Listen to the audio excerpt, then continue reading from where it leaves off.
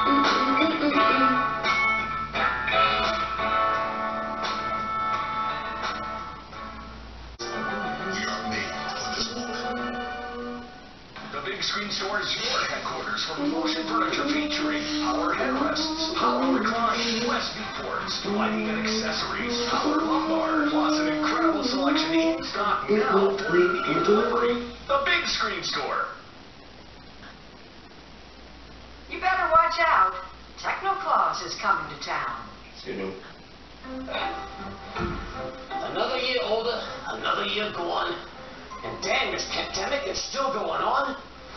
But here's a distraction that might just succeed. A visit from Technoclass. Just what you need. I come bearing many a gifting idea for those on your list who love technical gear. Like?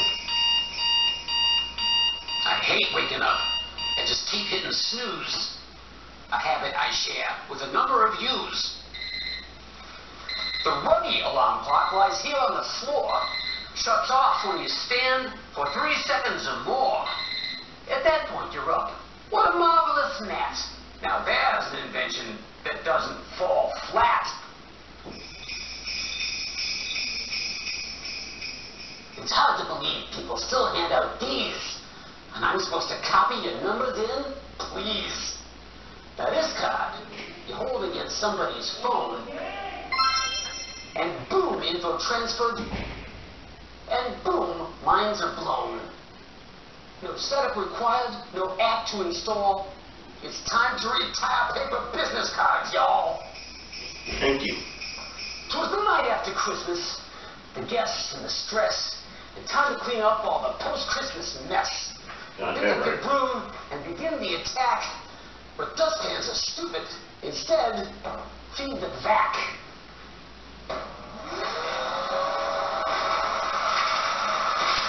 Turns on by itself, and it empties out thus. And this model filters the app. That's a plus. Whenever big Christmas Eve. There's so many charges you wouldn't believe. The laptop, the smartphone, the headphones, and ugh, would it kill him to settle on one common plug? Yeah. And that is the reason why this cable tends to thrill the giftees. It's got 5 different ends. Like lightning for iPhones, and here USB, and micro for cameras, and USB-C. Gardening's great if you got expertise, and you don't mind the bugs and the dirt and your knees. But these are for indoors, for crops all year long. An app guides you growing so you can't go wrong. It's called hydroponics. No dirt is involved. And if you ask me, it's called gardening solved. I miss Mrs. Claus when I'm far from the pole. Long-distance relationships do take a toll. But these little lamps come in paired sets of 2. You touch one to say, dear, I'm thinking of you. So her lamp lights up in my colors, like this, and the same in reverse, like a long-distance kiss. The sleigh is all loaded, its runners are waxed, the reindeer are ready, and I'm triple vaxxed. Good luck with your shopping. Get out there and browse, whatever the broken supply chain allows.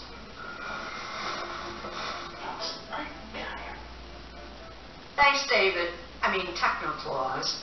Before you go, I'm just wondering how you entertain yourself during all those long sleigh rides. Why, podcasts, of course. They inform and amuse, especially this one from CBS News. It's called Unsung Science. Oh, wait, just a sec. Great origin stories in science and tech. Informative, funny, I'm slightly obsessed. It's weekly and free. David Pogue at his best.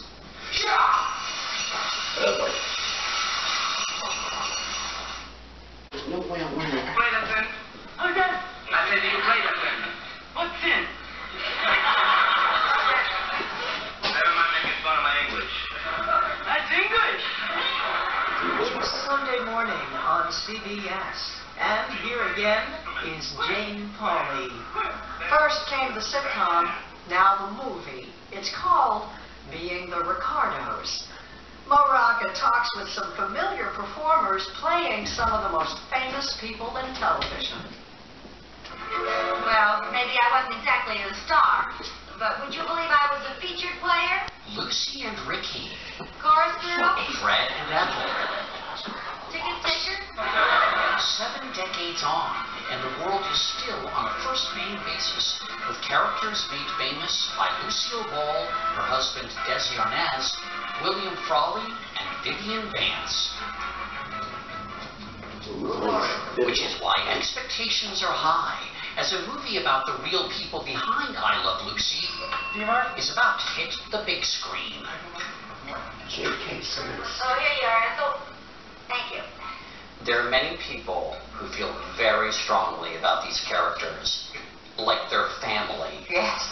Yeah, absolutely. You'll think about it when you're doing it, right? Can you assure the public that you've done your best to do justice to these characters? Look at our faces, I guess. Done everything that was in my ability to, yeah. I got it.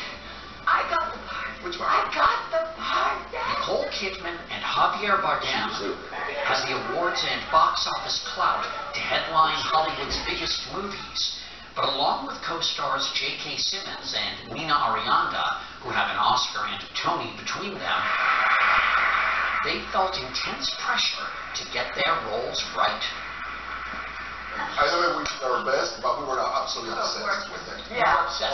And I know you would. The 4 of us, in our own ways. And also I had to learn how to sing and play the congas. And you were. Yeah. It's, Like. thank you very much. Sing Babaloo. Babaloo? Yeah, not like this, don't worry. Come on. With the driving cadence of an Aaron Sorkin script, Team the Ricardos races through a frantic week in which Lucille Lucille Ball is accused of being a communist. Desi Arnaz is accused of cheating on Lucille. Does Desi love Lucy loosely? They took time on that. And the couple announces Lucy is pregnant. With a baby? Action! Lucy! All against the high-stakes production of an episode of I Love Lucy. Sorry, I got lost for a second. I'm guessing that there are many things that surprised you, but what are some of the top things that surprised you learning about Lucille Ball? I mean, all of it. All of it. How they built the production company, the way in which they were such a team. I didn't know how clever she was, how she'd always say she wasn't funny. So, I mean, you name it, I didn't know it. And you should remind Props that I need garden shears in the opening scene. Copy. Let's go. We have to establish right away that I'm setting a fancy table. You don't have to We'll explain have it. flowers in a vase. I'll cut one of the flowers. He doesn't care. Was she a great actress? She actually was. Yeah. She was a great dancer, too. She moved beautifully, which makes sense when she's doing physical comedy. But she was a beautiful dancer. And I always say she was the most beautiful hands. She used her hands all the time, particularly when she talked. But she was so smart, which I love.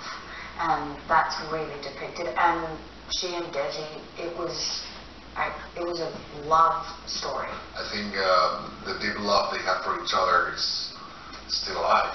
Do you think the comedy between the two would have worked if they didn't love each other? I don't think they would have been able to withstand the stress. I mean, it was an enormous amount of stress when you're doing a show, and also the perfectionism which Lucille had, which was like, it's got to be great. I did the calculation. In the course of 1 week, I see you 1/20th as much as your second trombone player.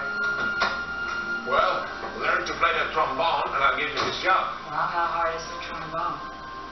Married off camera and on, they were one of America's most famous couples. They fight. I mean, it's a powerful love story. That's what the movie's about. A powerful love story. Make a lot of love. Between these two people that create this amazing show. And the price you have to pay for that in some ways. They were exposing themselves in a way. They were exposing themselves, right? And speaking of which, that balcony scene, I borrowed part of your tuxedo. I mean, that's the kind of Lucy and Desi you never saw, obviously, in a sitcom. It was the 1950s. Yeah, he was an alcoholic. It comes with bands that, Not for long, Pat. they both have this sensual energy. I mean, you can tell on the show, you can tell when they're talking, they have this force. They embody this sexual energy, which doesn't mean that you have to have sex continually.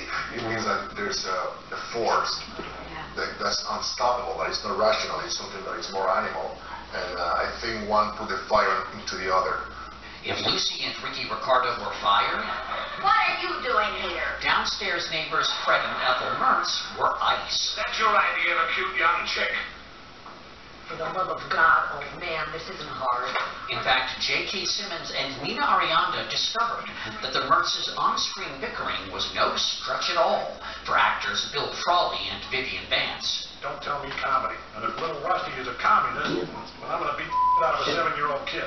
I have no problem with that. I'm done. I was really surprised that Bill and Vivian just couldn't stand each other.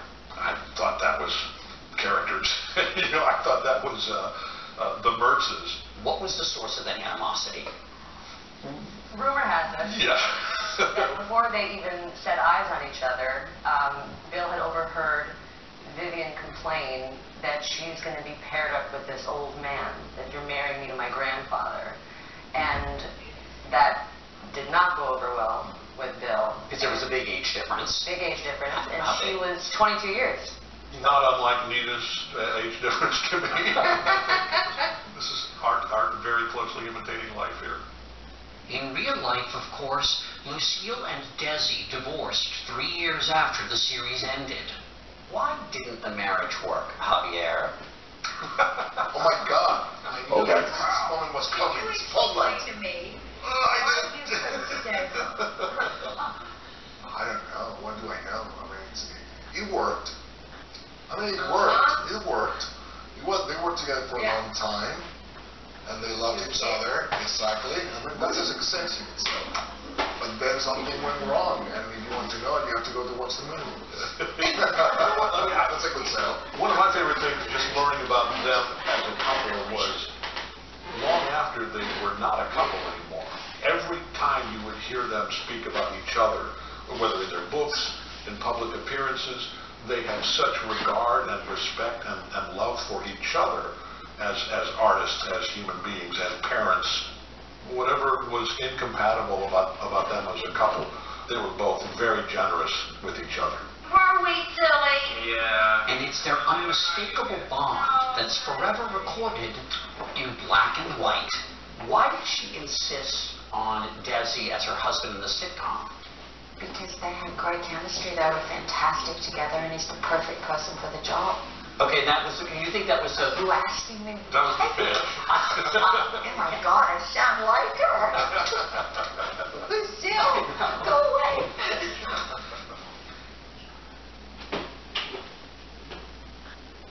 The plot thickens. Ben Mankiewicz looks at the life and legacy of Lucy. I'm the master reptile.